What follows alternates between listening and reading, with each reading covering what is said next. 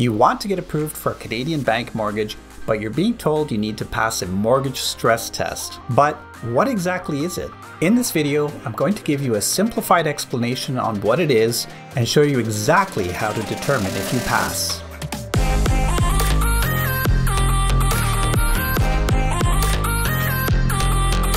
Victor here, and welcome to a series of videos that help Canadians get approved for a mortgage. If you're new here and want to receive valuable mortgage tips, consider subscribing. So, what is a mortgage stress test, and how do you study for it? Relax, it's not that kind of test. It's a new mortgage rule introduced in 2018.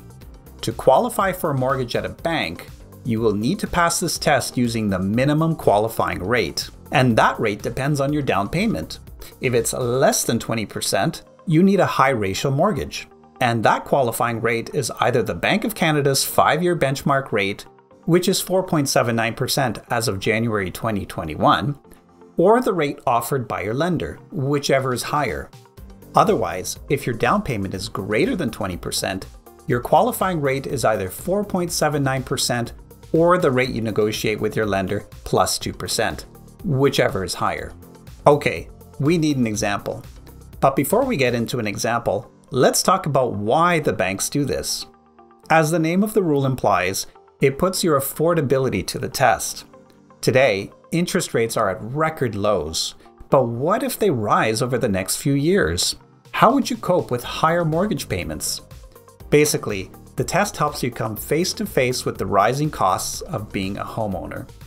And knowing this now takes the guesswork out of how much you can afford.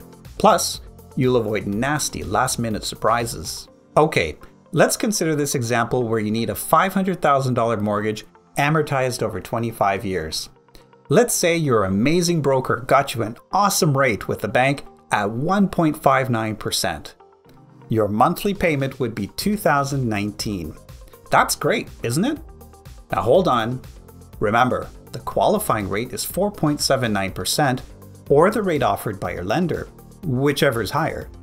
In this case, 4.79 is greater than 1.59, so we need to use that instead. At 4.79%, your monthly payment would be $2,848, a difference of $829 a month. That's an increase of 41%. To be clear, this is not the payment you'll be making right now. This is only a test, a stress test to be exact. It asks the question, could you still afford your home if your payments went up by $829 a month? And if the answer is yes, then congratulations, you passed the test. Otherwise, you might have to settle for a home of lesser value, pay down debt, or increase your down payment. To determine right now if you would pass the mortgage stress test, follow the link in the description below to the alternative mortgage website. I've created a calculator that easily and quickly tells you if you would pass, given your specific needs. Here's a quick tutorial. The calculator is pre-populated with default numbers from the example discussed. Simply replace those with your own. First, enter the purchase price, or the price of a house that you're considering, followed by your down payment. Enter it as a percentage or dollar value. For the rate, enter the mortgage rate you're being offered. If you don't have an offer, leave it as it is. The calculator automatically determines the stress rate, so you don't have to worry about that. In the next section, enter your total gross annual household income. That's all the combined income from all applicants before taxes. Leave the property tax, heating costs, and condo fee as is, unless you know the specific costs for your property. Next, enter all your monthly debt payments for credit cards, lines of credit, car payments, and any other monthly debt obligations. Scroll down and see your results instantly. If you pass, congratulations! You're likely to be approved at a bank for your requested mortgage. Contact me and I'll help you shop for the best rate and terms from among 50 of Canada's leading lenders. That'll save you a ton of time and money. If you didn't pass, don't worry. Play around with the figures to see what could be giving you a failing mark. Try to lower the purchase price or increase the down payment. It's also possible that your monthly debt payments are too high. In any case, you may still have other options. Some lenders are more lenient, or offer mortgages designed for borrowers that are self-employed or have less than perfect credit.